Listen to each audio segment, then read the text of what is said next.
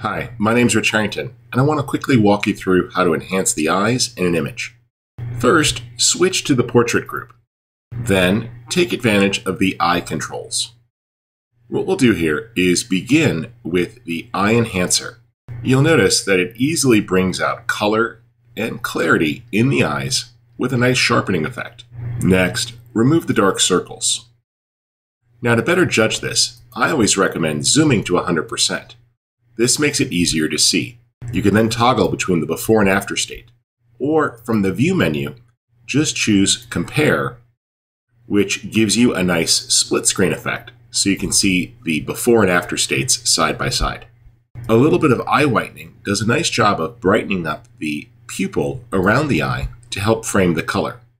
Then take advantage of Eyebrow Improve to add a little bit of definition and fill in the color for the eyebrows. Now, don't overdo it, but a little open effect is quite nice when dealing with an outdoor portrait.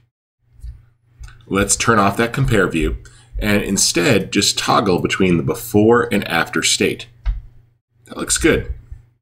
I'll zoom out and just look at the image again with a before and after compare, and I like it. I'm just going to back off the eye enhancer slightly because it's a little too intense.